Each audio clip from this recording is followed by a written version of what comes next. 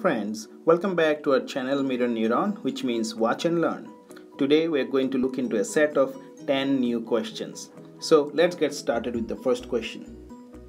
What is hierarchical cluster analysis? Explain it with a real world example. Question 2. What is meant by expectation maximization? Question 3. What techniques are used in a locally linear embeddings? Fourth, what is meant by T-distributed stochastic neighbor embedding?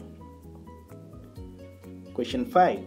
What type of machine learning techniques are used to build deep brief networks, commonly known as DBNs? Sixth, can you explain restricted Boltzmann machine? And what is the purpose of RBMs? Seventh, what is the difference between online versus batch learning? Eighth, what is the difference between instance-based versus model-based learning? And can you explain an instance-based learning using a real-world example? Ninth, which technical white paper have you recently implemented in your projects? 10th, what business problem are you solving now?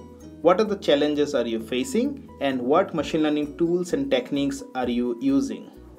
So typically in a data science interview, you will be asked many follow-up questions with the question that they start with. So be prepared to give more explanation to your solution or the problems that you are trying to solve. 11th, what is out-of-core learning or algorithm? So if you know the answers, give yourself those points and share it with us in the comment section.